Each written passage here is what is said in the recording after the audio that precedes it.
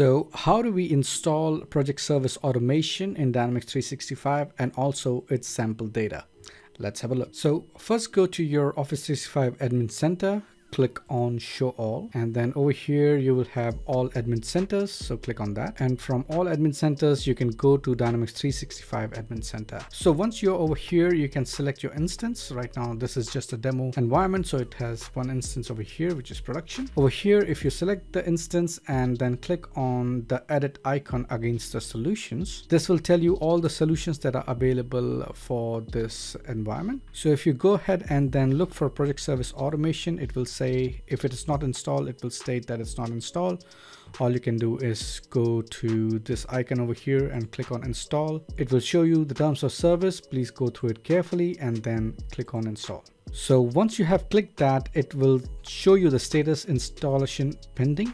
So it will take some time for the project service automation to get the installation done. Now, since there are a lot of changes which is going on, so the sample data that you might find on the Microsoft site might not be installed directly for PSA. So for that, you might also need to install field service as well. So to install field service, it's the same steps. So you can go ahead and install field service as well. So once it is installed, it will show you the status install, and then you'll be good to go.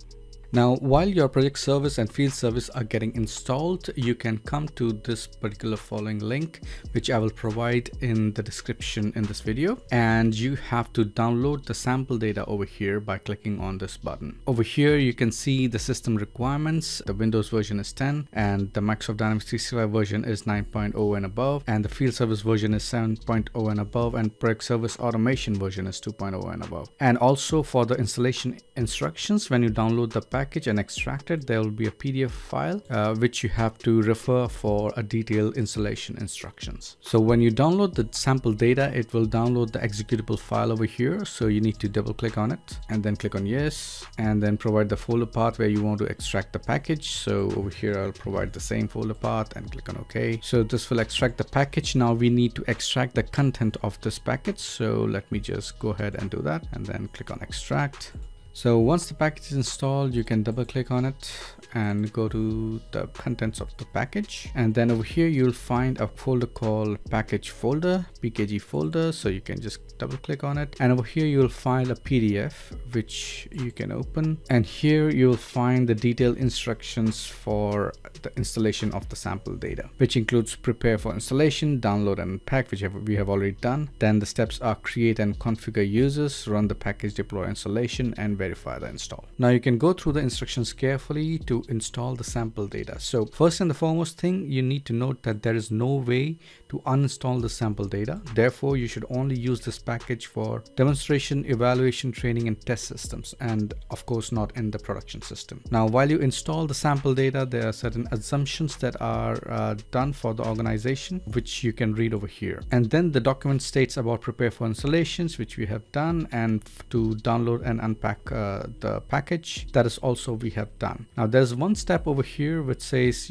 find this particular DLL FPS demo data, and so if it is blocked, they are asking to unblock it. So for that, what we can do is go to the folder and try to find that DLL. Here it is. So right click on this and click on properties. If this DLL was blocked, you would have found a button over here which said unblock, and you just need to click over here. So sometimes what happens is when you download package files and DLLs, and many of the times the DLLs or the files are in blocked state, so for which you have to unblock it. So in this case, we don't have to do anything, so we can just click on OK. Now the next step is to create and configure users. So the system asks to create certain users, which are David So, Jamie Reding, Molly Clark, and Spencer Lowe, Veronica Quirk, and William Conso. So these are the users that you need to create. For demo data, what you can also do is rename some of the existing users to these particular users. Now once you have created the users, the installation instructions also state that there is a file called import user mapfile.xml in the package folder itself. Now in that file, you need to replace the email ID of the user from the email ID that is in the Dynamics 365 CRM. So if I can just show it to you. So these are the users that are created, and these are the email IDs available in the Dynamics 365 system. And this is the file that is available. available. If you see the email ID, there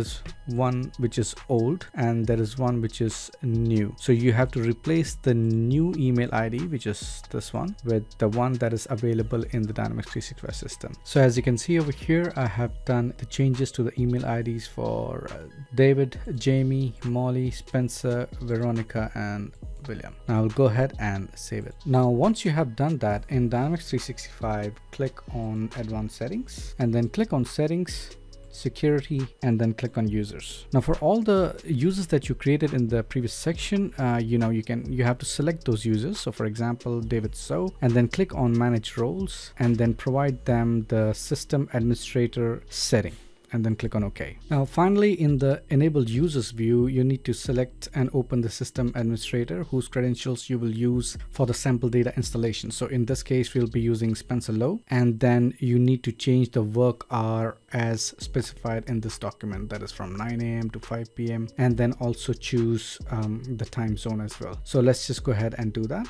So in this users list, let me just do a quick search on Spencer Lowe and then open this user record. Click on Spencer Lowe and then click on work hours. Okay, so over here we'll click on new weekly schedule and then set up the work hours, which is going to be 9 a.m. to 5 p.m. and then click on OK. And for the work days, we want it from Monday to Friday. So let's just uncheck Saturday and Sunday. We need to select Pacific time, US and Canada. Click Save and Close.